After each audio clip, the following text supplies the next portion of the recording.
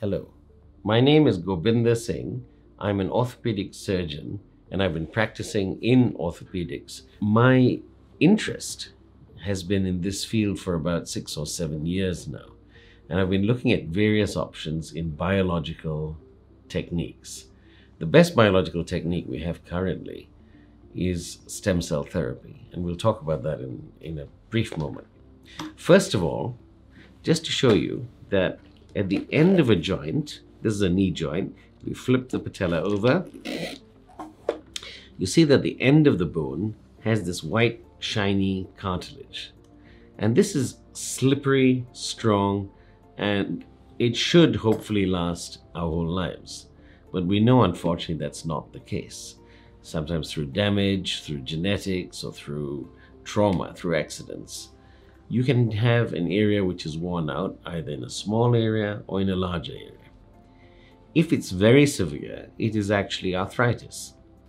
Osteoarthritis is what we're talking about. In small damages, we want to do something to patch this up, or in not so severe disease. Now, orthopedic surgeons use a grade called the Kelgel-Lawrence grade on X-rays to define how bad your knee is. If you're a grade 4, you're so bad you need a joint replacement. If you're grade 0, grade 1, you've got a very good knee and don't need to worry about it. The problem is, what do I do with people who have grade 2 and grade 3 changes? How can we help them to get back a better function? Surgery is not the answer, as I've already said.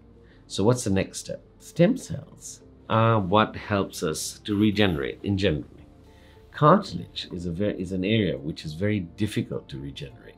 The body doesn't heal up cartilage on its own very easily. Cartilage problems, what happens is that we use a pure growth of mesenchymal stem cells, meaning these are cells that are not from your own body, but cells that we harvest.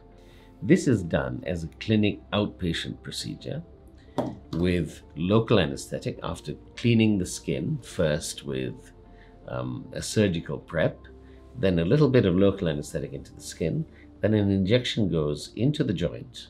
Now, what these mesenchymal cells do in the joint is that they do two things. Number one, they sit in the area where there's a cartilage defect and actually change from mesenchymal stem cells to cartilage cells, and they help to patch up that area.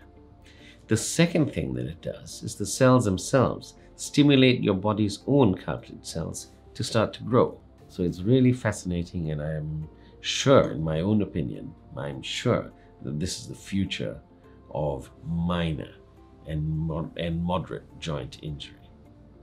For this particular therapy, I work with Cell Malaysia, and I'm on their panel of doctors.